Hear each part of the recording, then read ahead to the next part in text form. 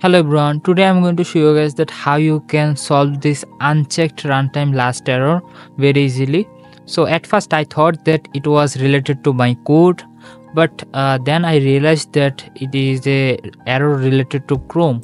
So then I have checked my Chrome version. I have updated my Chrome to latest version, but guess what, it did not fix the problem.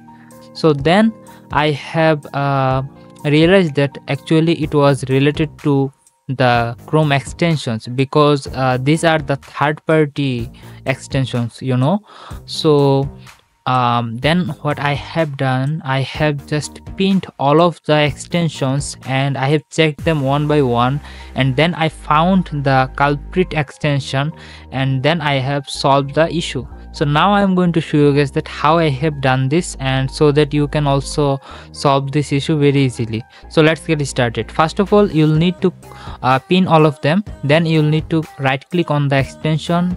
You'll need to change the permission from here to when you click the extensions. In this way, the extension will work only when you click on the extension, otherwise it will not work.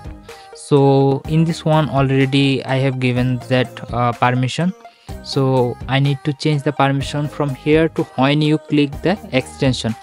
And here you can see that after changing the permission, the problem is not removing or getting resolved. So that means these extensions are fine, they are not the culprit one.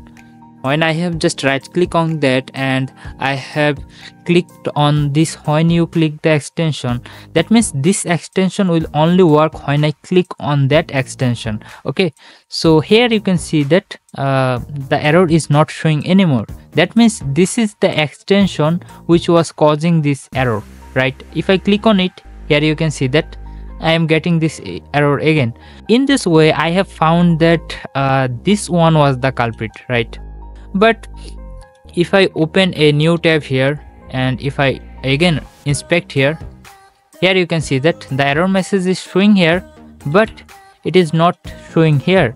That means whenever we need that extension, we can simply click on that extension and use this extension for some time, and then we just simply close that tab and the error message will not show anymore. Okay, so in this way you can also keep the extension if the extension is necessary for you, but if the extension is not important for you, you can also remove it from your Chrome browser, as this is creating some error messages. So that's it. In this way you can solve this issue very easily. Thank you very much for watching. If this video helped you, you can support me by subscribing my YouTube channel.